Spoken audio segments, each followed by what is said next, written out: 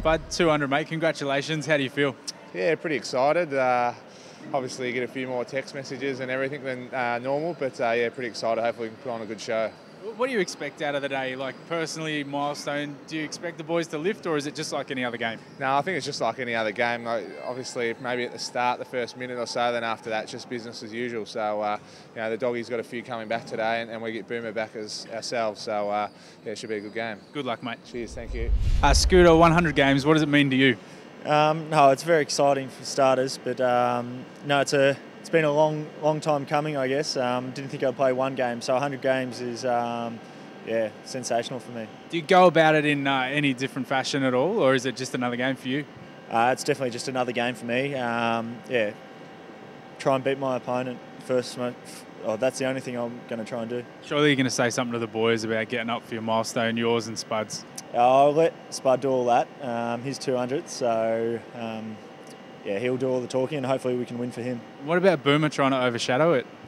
Yeah, I know. First game back, so I think he intentionally got the 6 weeks just to come back on this milestone. So, but it's great to have him back for our milestone game. All the best, mate. Good luck. Thanks, Heath.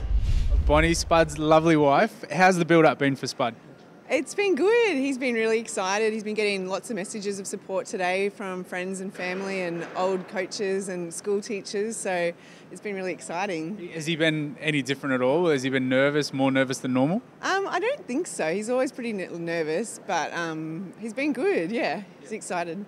And Lauren, for Scott, you must be pretty proud. Yes, very proud. He works really hard and is so dedicated, so he deserves to reach this milestone. He said before he didn't think he'd get to 100, but obviously everyone else behind him's got a lot of faith in him. Yeah, definitely. I personally think he's getting better with age, so I hope he gets to play 100 more. And that eyelash, can you pluck it out for us? Heath, it snapped. Half of it snapped off, so he's been using conditioning treatments and hair strengthening tablets just, just to try to return it to its former glory. It's a disaster, that. It's so gross. You know, I pulled it out once and he said if I ever did it again, he'd divorce me. So it's not, you guys have to do it. I'm leaving it with you. No worries. Well, ladies, thanks for all your support for the boys, and hopefully they have a good game. Thank you. Go Roos. Go Roos.